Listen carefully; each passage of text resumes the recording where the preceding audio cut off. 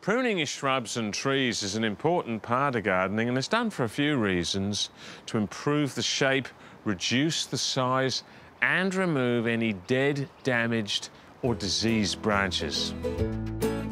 Small stems and branches up to the size of your little finger are best done with small pruners, but for those larger and thicker, loppers and saws are the way to go.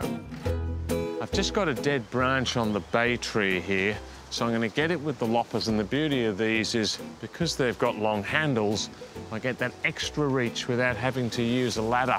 And I'm just above the other branch and then cut through. These Darlac bypass loppers are perfect for the job. Carefully constructed for strength, durability and comfort.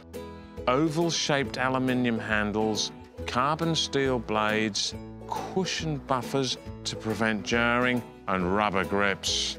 Beautiful. For extra power but less effort, ratchet loppers are sensational. It's like having gears on your loppers. Open and place around the branch, close to the first click, open, close, and repeat for serious purchase up to 50 millimeters thick. Being telescopic is a huge advantage with these.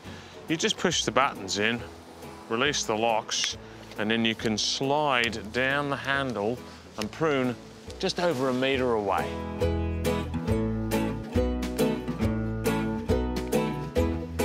An absolute must in any gardener's pruning arsenal is a folding saw. They're just so handy and compact, they'll fit in your pocket.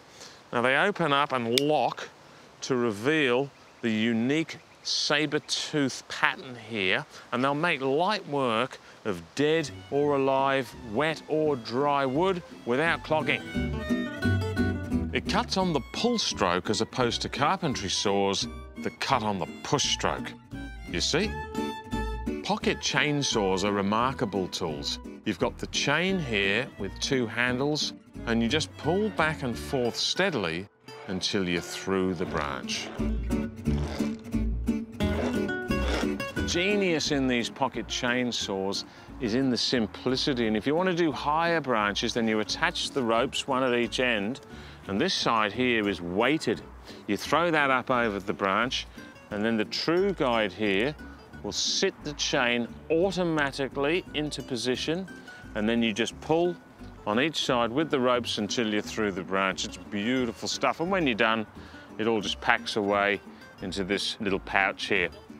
Now, if you want to get your hands on these great Darlac tools, just go to the Mr. Fothergill's website.